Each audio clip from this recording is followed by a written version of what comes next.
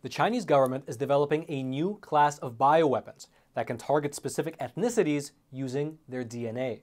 You heard that right. China currently has a large-scale and very viable biowarfare program, of which the Wuhan lab was just a small component. And one of the most shocking things that we know that they're developing is a biological weapon that can target and attack the DNA strands specific to certain racial groups, which might all of a sudden explain why the Chinese government has amassed the largest DNA database in the entire world. Literally, the largest data bank of American DNA is not here in the United States. It's over in China. They've done this through good old-fashioned hacking, as well as by purchasing this data from all these genealogy companies. And they're not hiding it either, since these bioweapons are mentioned again and again by the People's Liberation Army. And so, do you think that we should focus less energy on debating pronouns and which bathroom a person should be using, and instead focus on how to counteract this new class of bioweapons from the Chinese Communist Party?